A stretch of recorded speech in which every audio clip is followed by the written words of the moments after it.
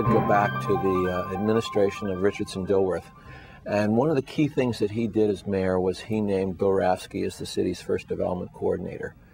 And then he turned development over to Bill Rafsky to coordinate between Planning Commission, Housing Authority, Redevelopment Authority, all the respective agencies.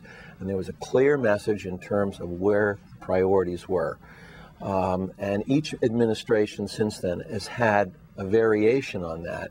But I think you need to have that clear message go out, because otherwise you get developers trying to build in all sorts of areas where maybe they shouldn't. You have developers who are stymied in areas where you clearly like to see more things happen.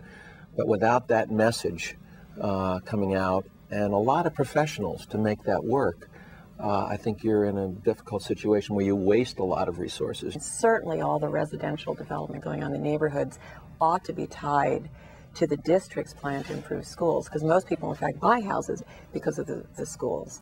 And having a much tighter coordination when PHA goes in to be sure that the school in the neighborhood is also part of a reform agenda, and tying that, as I think they're trying to do in the legislation that's coming up, to commercial corridor development.